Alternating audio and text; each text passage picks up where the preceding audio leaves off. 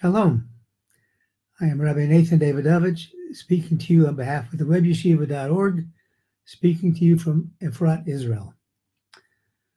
I'm going to discuss a couple of points of this week's Parsha, which is Parsha Vayechi.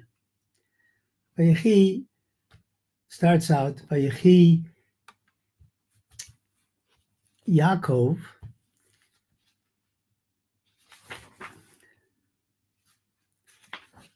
starts with the life, it says the life of Yaakov, and then it right away goes into his death. Vayechi Yaakov Eretz Mitzrayim. And then it says he's getting close to death. First of all, just as a reminder, we have several places that we've gone through in the Torah already where we see the word life used in reference to somebody's death or impending death. For example, Chaye Sora, the word life was used. We saw it used with Yitzchak, teaching us a very important lesson that it's not death that counts, it's what you do while you're alive. It's life that counts. And that's why when the tzaddikim are dying, they are referred to as alive. And of course, the Gemara says that tzaddikim, the holy people in their graves, are more alive than some people who are not yet in their graves. And anytime you talk about Torah in the name of somebody, it's as if their lips are moving in the graves.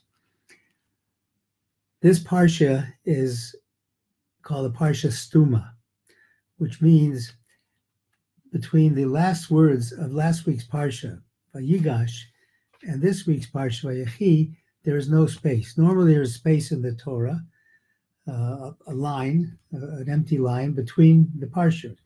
Here it goes right from the end of Vayechi with no space at all. Right from the end of Vayigash with no space at all into this Parsha of Vayechi.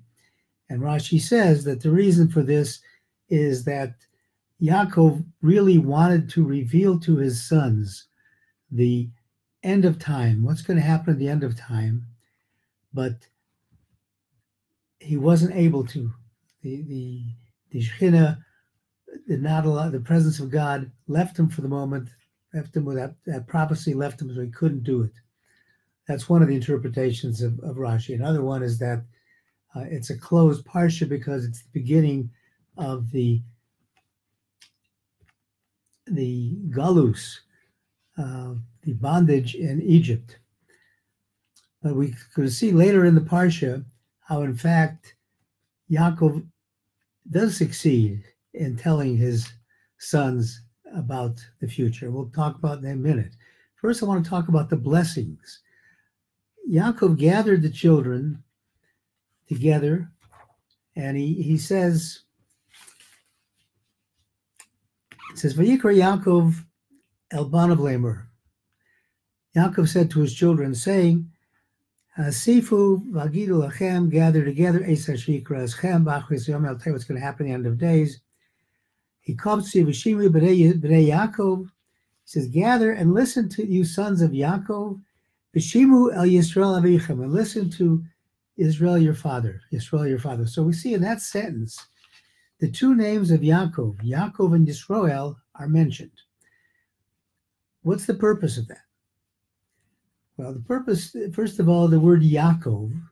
What does the word Yaakov come from? It comes from when Yaakov was born, he was holding on to the akev, the heel of Esav. So it refers to the lower part of the body. Yaakov refers to the physical aspects of a human being. Yisrael refers to the higher aspects. The name Yisrael was given after Yaakov fought with the angel, and he said, the angel said, you have fought against man and heaven and you've prevailed. So it refers to the higher level. So he's telling them, first of all, that the blessings that I'm going to give you are blessings both on a physical level and on a spiritual level. Now, we know that the vessel to receive blessing is shalom, is peace. The Gemara tells us that peace is the blessing. So he's trying to tell them to gather together peaceably. But now we look at the blessings themselves. And the blessings are very strange, because instead of blessings, they appear to be just a recitation of each individual's particular characteristics. For example, the first one he talks about Ruvain. Ruvain, he says that basically he's criticizing Ruvain for being unstable. He's like water. He gets angry easily. He doesn't deliberate on what he's about to do. So he's pointing out that aspect. Next one is Shimon and Levi. Shimon and Levi also says Shimon and Levi also got angry, slew the people of Shechem. So it sounds like these really aren't blessings. What's he doing? What he's really doing is he is indicating the potential of each person. The word Yaakov indicates to the potential that we have, the genetic potential we have when we're born as a human being. The word Yisrael means developing that potential to the highest level. Many parents bless their children to become clones of themselves. Yaakov is not trying to bless the children to become a clone of him, but rather he's trying to bless them to reach their best potential. And that's a very important key. Everybody is different. And for a parent, when a parent blesses a child, it's very important for the parent to realize that in blessing that child, he should be blessing the child to reach his full potential. You know, the question that one is asked is, why weren't you the best Shlomo in the world? Why weren't you the best Yitzchak in the world? Whatever your name is, you have the ability to be the best of yourself. That's what he's blessing them with. Now, as